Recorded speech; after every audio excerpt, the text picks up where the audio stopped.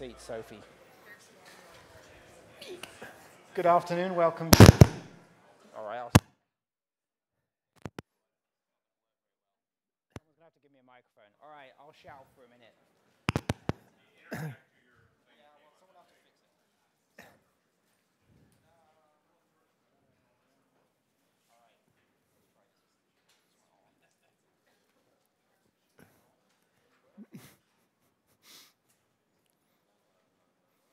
You could use my microphone.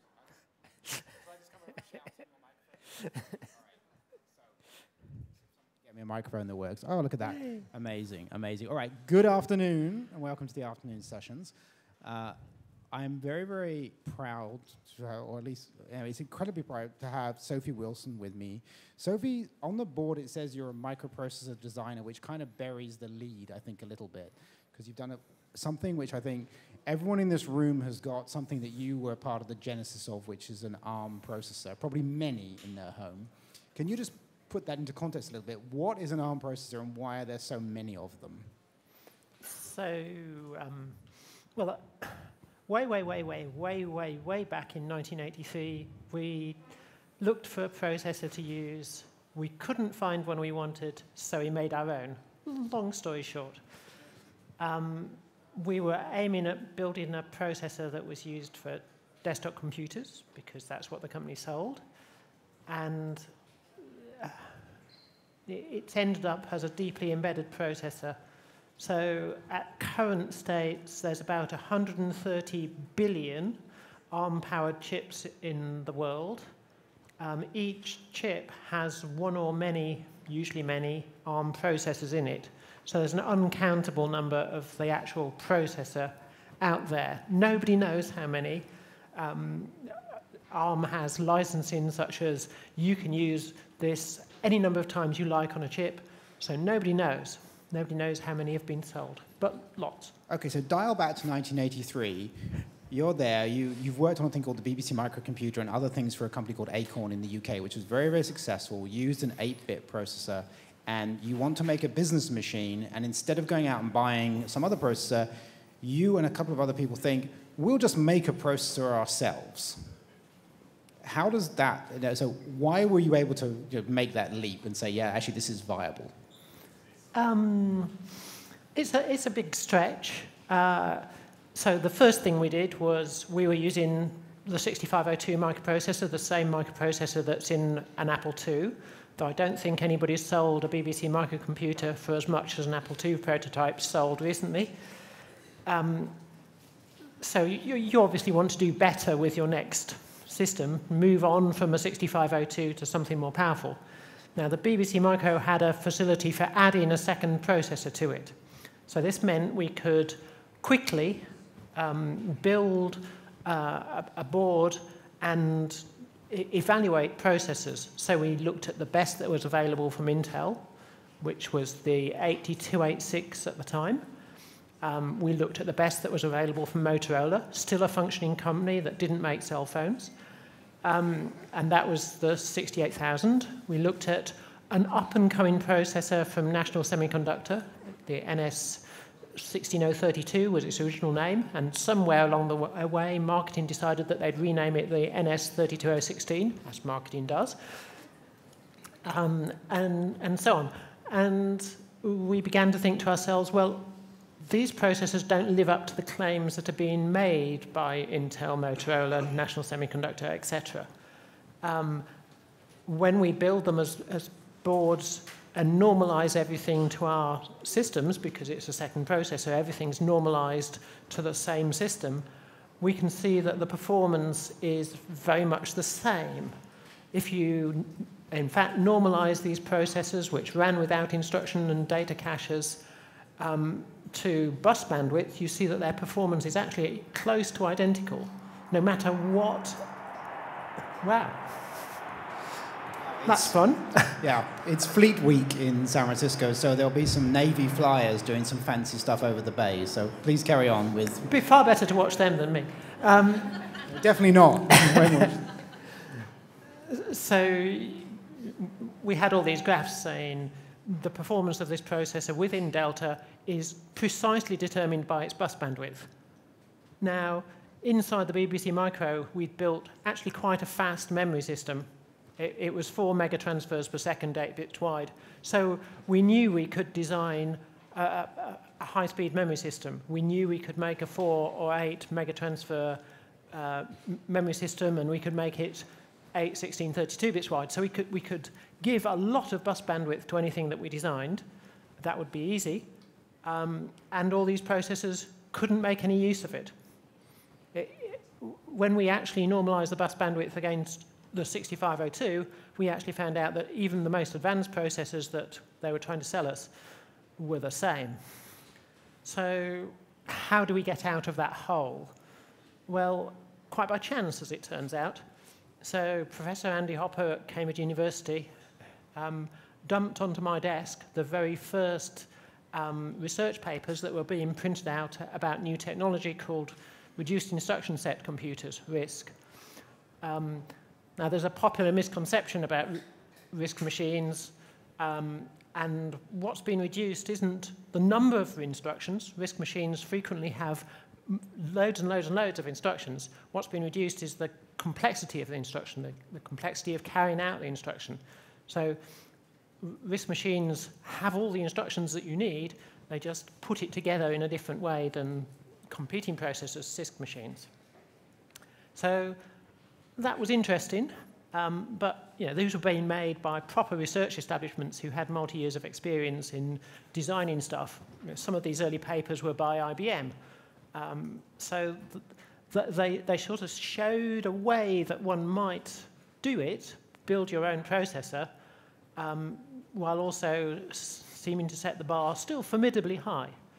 So the people who built the 6502, William D. Mensch in the Western Design Center, started to design a new processor.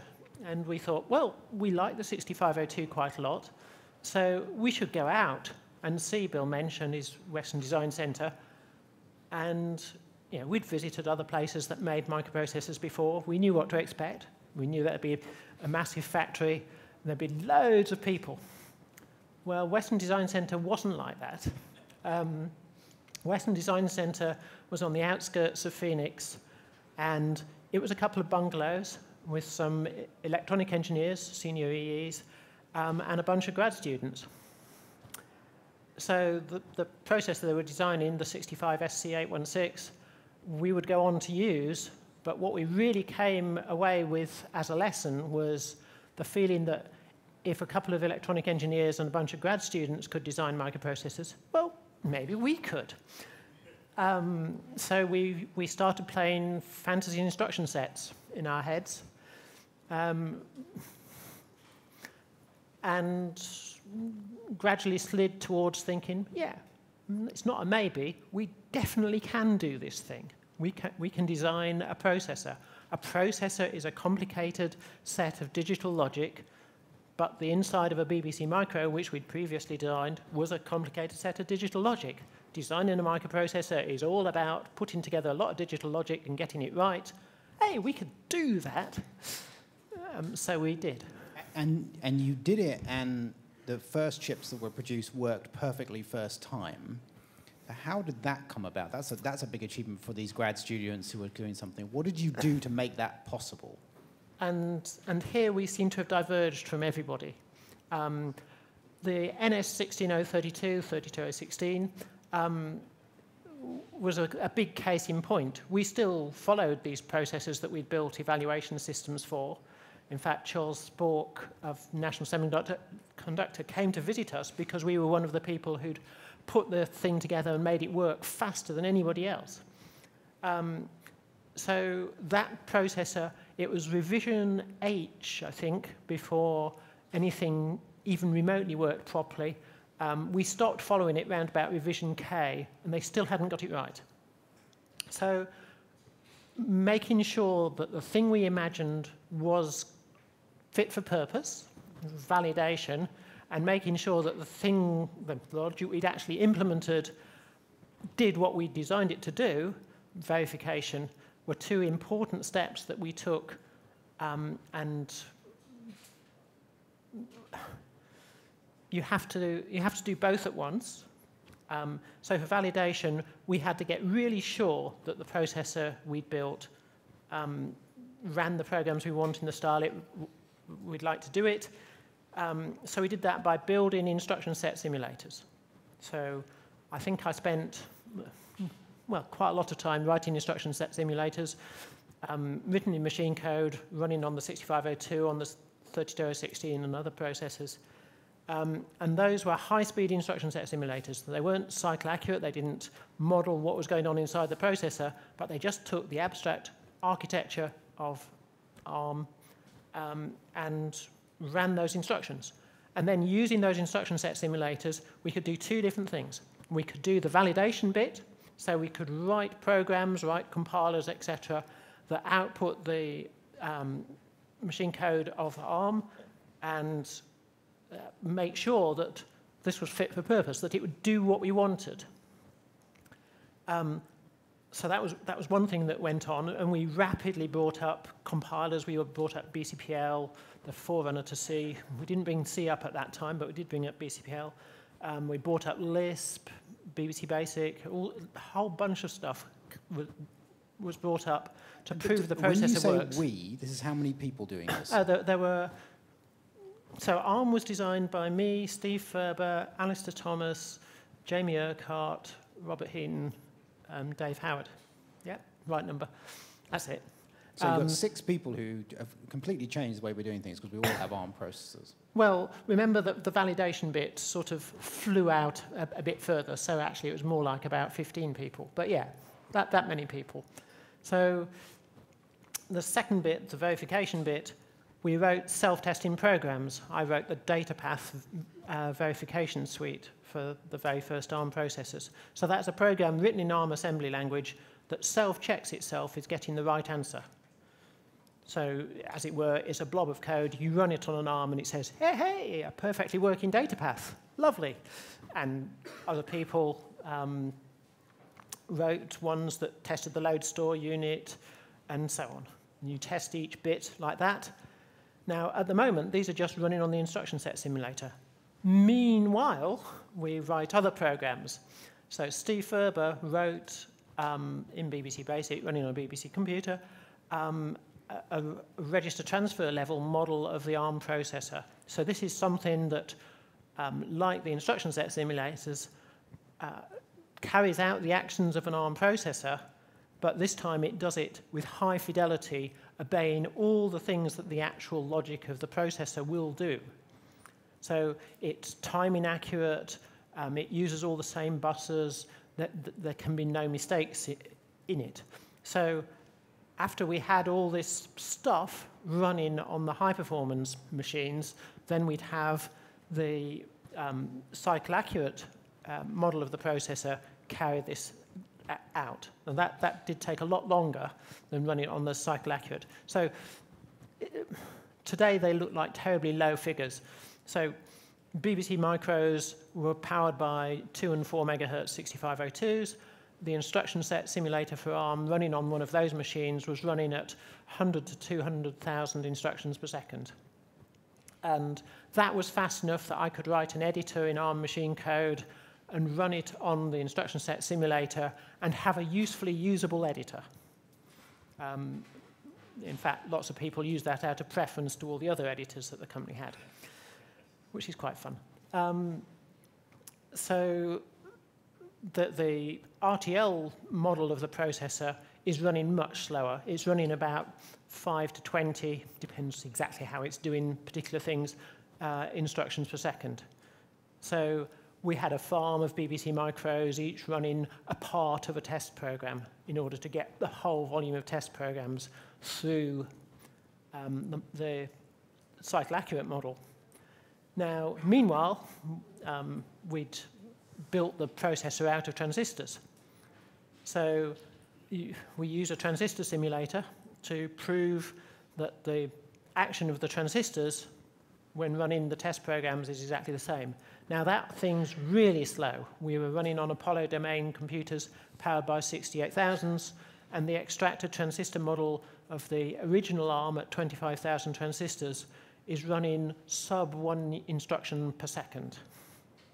So that's really, really tiresome. So we couldn't run the entire test suite on the extractor transistors. We had to run them, we had to select bits of test suites that we thought were critically important, which you do by code coverage, and run them on the extractor transistor model. So we had 3 models which we proved were identical, and the high-speed model was proved to be useful, that we were designing what we wanted. Now, we did that not only for the processor, but we were actually built 4 chips at the same time. We built a processor, a video controller, a memory controller, and an I/O controller. So we built 4 chips, and we did the same thing for the lot of them, and everything worked. The chips would come back from the fab, we'd put them in the board, run BBC Basic on it if it was a processor, print pi, open the bottle of champagne, write 26th of April 1985 on the bottle of champagne to signify the milestone that the very first ARM worked. And then it was an overnight success. An overnight success in these terms takes 25 years. So we didn't sell the first 10 billion ARM-powered devices until 2008. So, yeah, we're a slow burner. So while ARM was captive inside Acorn, only Acorn machines and a few other people who wanted to license it from its manufacturer, VLSI Technology, were using it. So we're in a world where maybe 100,000 ARM processors would ship in a year. And that takes you a long time to get to 130 billion like that. So Acorn decided to set ARM free. Yay! Free as a bird. So in 1990, the 3rd time round, a consortium of Acorn, VLSI Technology, and a company you might have heard of called Apple decided to set up and fund a company named after the microprocessor. The microprocessor was Acorn RISC Machine, and the company is called, to this day, ARM. Though nowadays it doesn't stand for Acorn RISC Machine, it just stands for ARM, or ARM Holdings. So that's kind of fun. And what's interesting about this is that you stop making chips and you start just licensing intellectual property, and that creates this enormous explosion in this processor. So we realized we didn't know anything about actually running a chip company. We were engineers. So we went out and we found a chip expert, a salesman from, as it happened, TI, called Robin Saxby, now Sir Robin Saxby. And he had a brilliant idea, absolutely brilliant.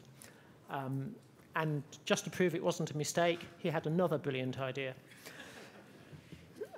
So the first brilliant idea was, instead of this company, like a company like VLSI Technology, sell chips, the company ARM would be founded and set up to sell people the rights to make chips. So it would sell intellectual property, the first IP licensing company. So that was brilliant idea number 1. Brilliant idea number 2 was ARM was a very small company, and it would remain, for most of its existence actually, quite a small company. So if it was going to be successful, it would do it in partnership with its customers. So ARM built this world where everybody's in partnership with everybody else. You may be competitors in real life, but when you enter the hallowed doors of ARM, you're friends and pals. You can entrust secrets to ARM, and ARM will keep your secrets even from your competitors. And together, you will grow a happier world. And that turned out to be even more brilliant than the technology, even more brilliant than the IP model. The partnership model that Robin Saxby introduced made ARM extremely successful, eventually. I mean, overnight success, 25 years, that level of successful. And the other thing is, this was not just a processor, right? It was a system on a chip. So this was the first SoC. How did that come about?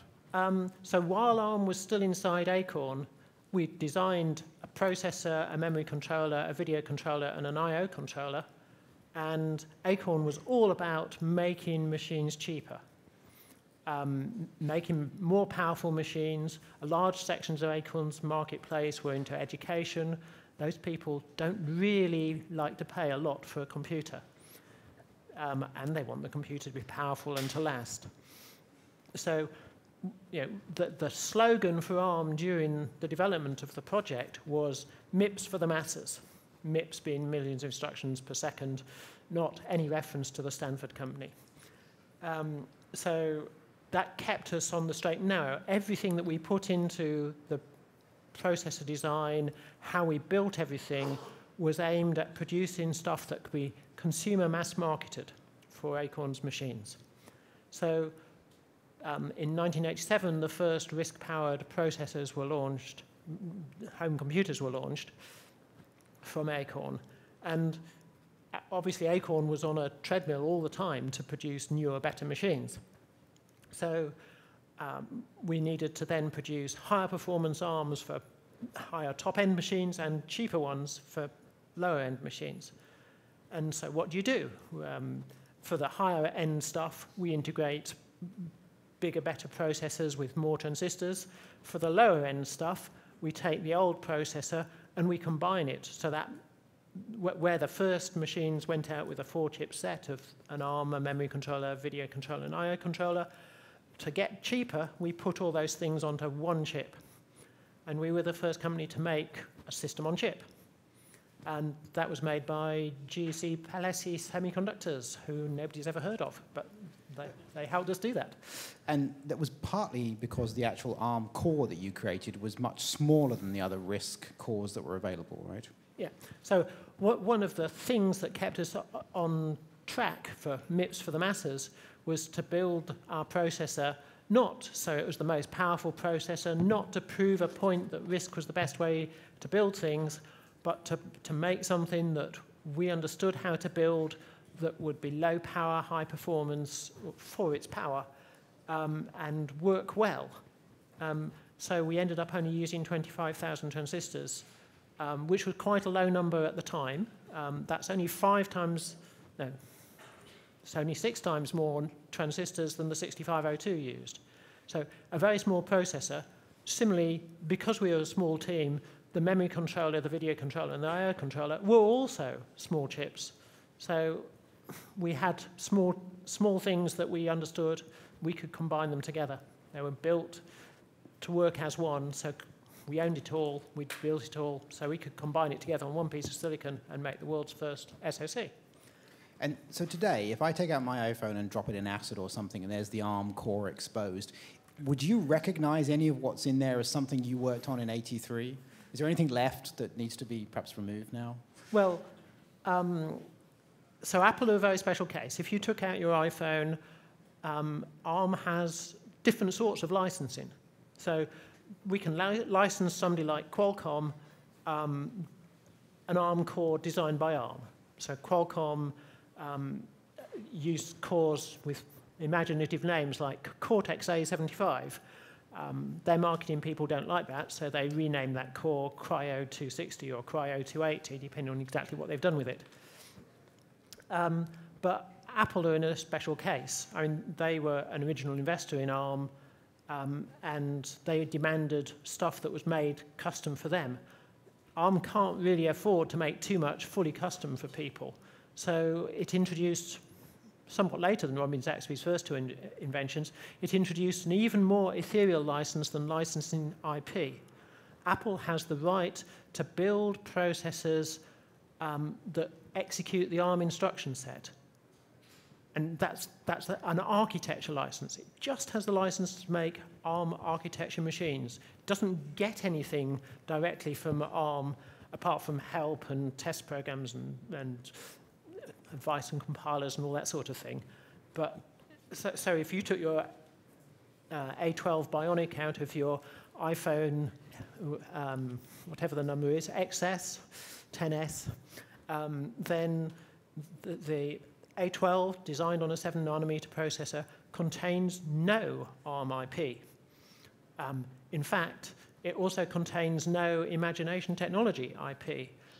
Imagination Technology, another UK company, provided Apple with its GPUs for a very long time, but Apple have now sort of expanded out from designing processors.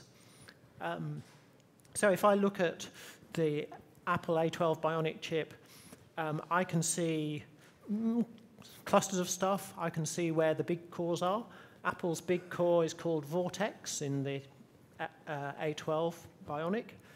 The Vortex processor is probably the most complex implementation of a microprocessor architecture currently being mass marketed on the planet.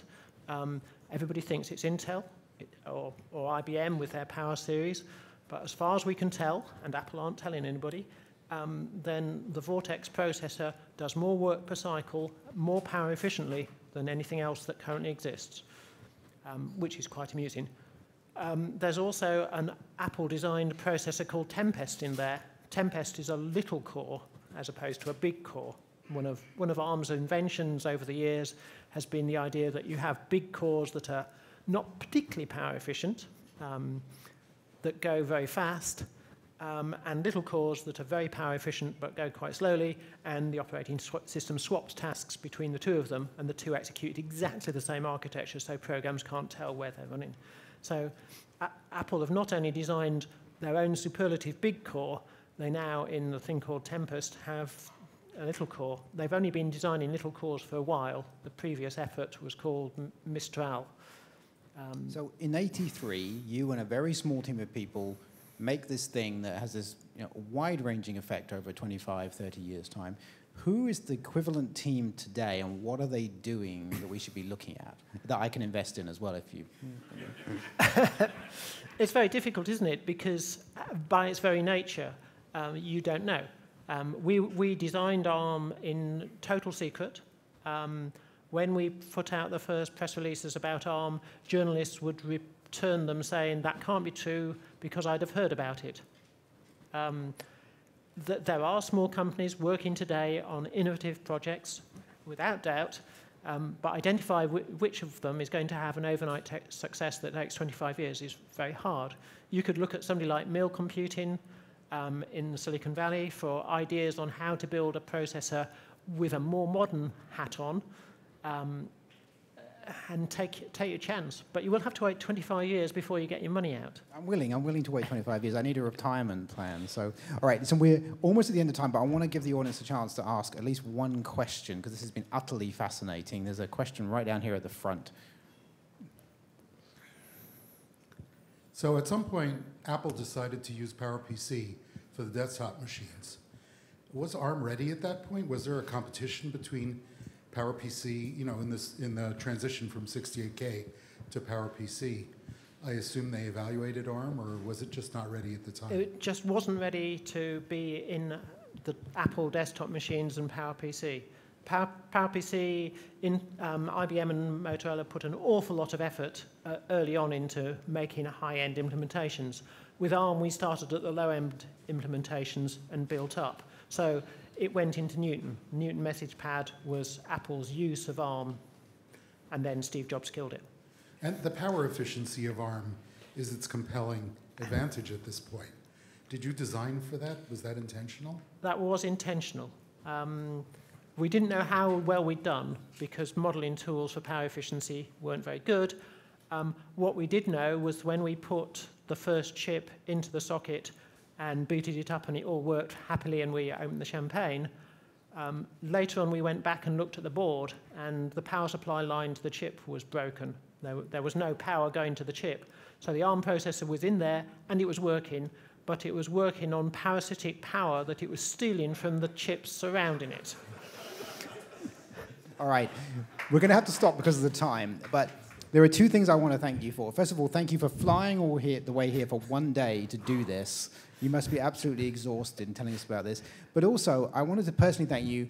The BBC Micro was the first machine I ever owned. My parents could barely afford it and somehow scrabbled the money together, which caused me to end up sitting here with you talking about the BBC Micro. So thank you for building that all that time ago, and thank you so much for being with us today.